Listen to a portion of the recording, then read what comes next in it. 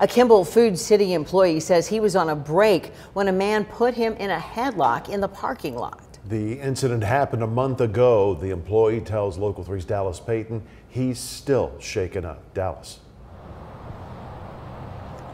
Greg, Cindy, that is right. Brett Budgerman is still shaken up now. He was making his way out of this side of the Food City and walking to his car that was in this immediate parking lot. And there was a car parked on his left side of him with a couple in it. And according to Kimball police report that as he was squeezing his way into his car, he said sorry, and things just turned left from there.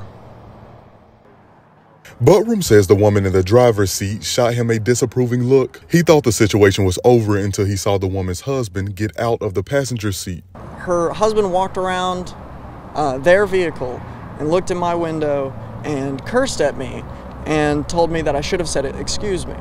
And then he walked away, and I stuck my head out and I said, well, I'm sorry, sir, but I did say excuse me. Buttram explained that the man started to walk away, but then turned back around and started yelling again. I was terrified. I didn't know what was going on. And he reached into my car, and I tried to I don't know, I tried to lock my door or something, but he got angry, and he grabbed the door handle and he just ripped the door open, and then he dragged me out of the car. The man then put Buttram in a headlock. I tried to scream for help and no sounds came out. I couldn't breathe. It was just scary. Buttram says he was thrown against the cart collector and onto the ground. A nearby man was able to break up the altercation. Buttram's mom was scared when she learned about it all.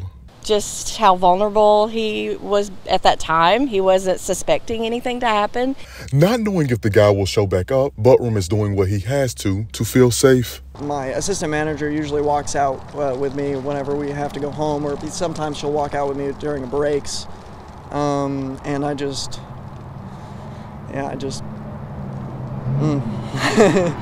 is spooky.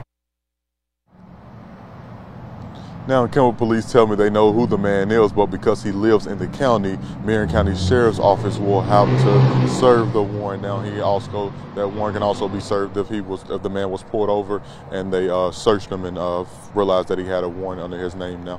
And Food City also sent us a short statement saying that, as always, Food City stands ready to cooperate with local law enforcement, and that's all they had to add to the matter. Now, we're reporting live in Kimball for Local 3 News. I'm Dallas Payton.